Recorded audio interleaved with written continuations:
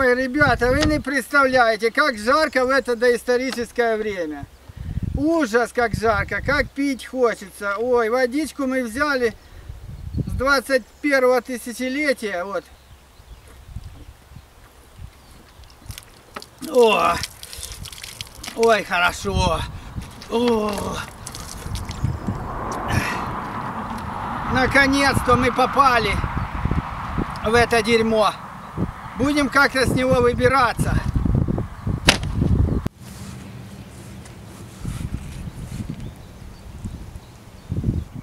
Мы сейчас находимся на берегу древнего болота, в котором плавают одни из первых живых существ, которые были заселены на землю. Вот, сейчас мы вас с ними познакомим. Щитни и жаброноги живут вот в таких стоячих лужах, на полях, на дорогах. Главное, чтобы они сильно прогревались. Если будет холодно, они не развиваются.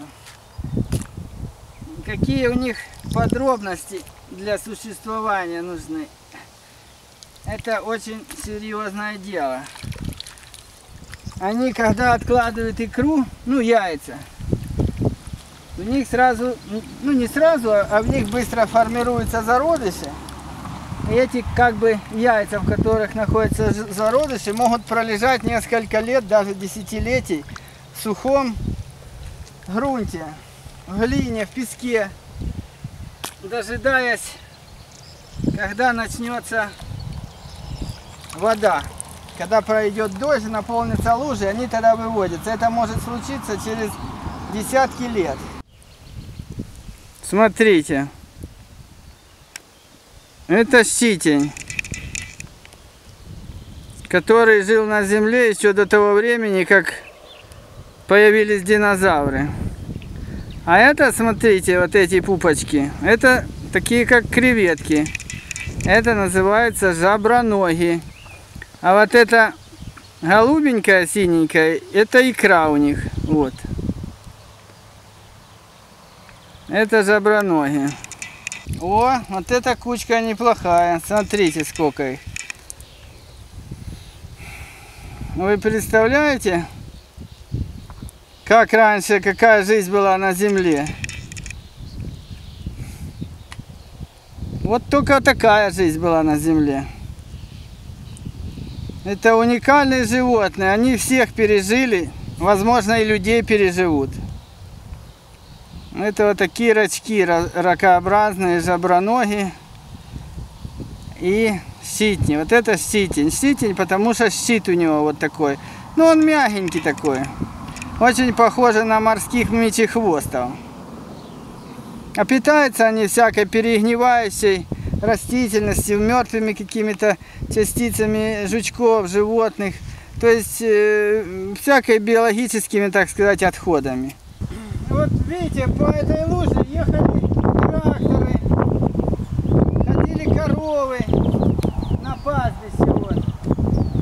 А когда-то по подобным лужам ходили не тракторы, не коровы, а динозавры. И вот такие щитни тогда тоже жили, точно такие же щитни. Что, не верите? Ну, к сожалению, что я вам могу сказать? Не верите, можете не верить. Но это щитни, которые жили в те времена, далекие-далекие. Ну, половим сейчас еще и тут. Пока всех из этой лужи не выловим, отсюда не ногой. Их тут слишком много, они портят местную лужу своим присутствием. Сколько можно тут жить? Хватит уже, динозавры пережили, всех пережили и опять живут. Всех вылавливаем, все. Вот они, смотрите, вот они. Ой, у меня, по-моему, на них... Ой, сейчас хотел чихнуть. У меня аллергия на щитню и жаброногой. жаброногов. Ну это мелкие. Как раз тритончики, шпорцевые лягушки их почавкают. Смотрите, какая у нас тут красота. Смотрите, вот дохлый доисторический. Вот он. Ой, упал. Так, ищем вот такие щитня. О, а это кто у нас тут? Супчик будем варить. Смотрите, кто у нас. Фу, дохлый доисторический жаб. Выкидываем. Фу, гадость какая. Как вы это смотрите? Ой. Так, ну что, я видел, тут вот такой плавал. Вот такой. А смотрите, какое у нас красивое это. Это дорога, где ходят эти диплодоки какие-то. Вот смотрите, какая красивая дорога, болото тут. Ой, что тут только не живет. Ой, заходишь, сразу ноги там, а голова тут. Так, ну что, попробуем. Ой.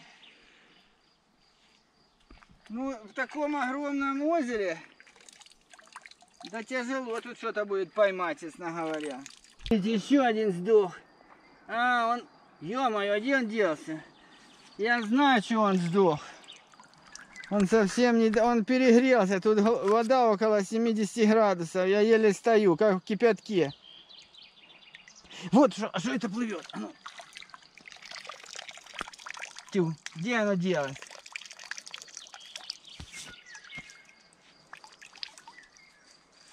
Непонятно, что это было. Летела бабочка, захотела водицы попить, попила. И все, кранты ей. Это мертвая вода, люди. В ядовитой воде.